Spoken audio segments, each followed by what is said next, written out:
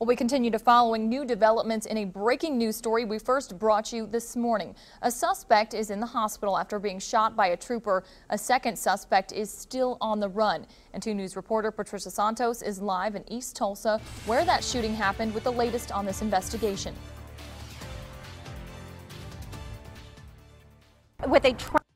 I heard him tell him 211 come out on the bullhorn. Julie Jennings describes a loud early morning scene here at the Executive Inn in East Tulsa. It woke my husband up, and then so I got up and I come out here and there was a ruckus everywhere.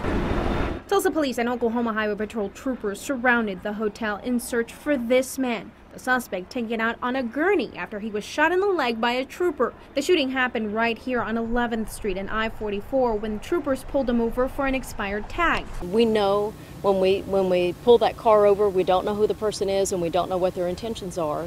Investigators say the suspect reached for the trooper's weapon. He yelled for his passenger to take an item from inside the van and make a run for it. During the struggle, the trooper felt threatened and shot him. When a person does those kind of actions and makes that act where they intend to harm you or they intend to kill you, we're forced, absolutely forced, to use deadly force to defend ourselves. The injured suspect was able to drive off and hide out inside this nearby hotel room. Troopers questioned the women who allowed him inside. They're not sure what their connection is. It seems really odd to me that at 2-something in the morning you would let somebody in to your room if you didn't know who they were. About 6 hours later, the scene was cleared. Daylight revealing a bloody hallway and windows. Officers tell us the trooper only sustained minor injury. This was a deadly situation tonight. He or the suspect could have lost their lives.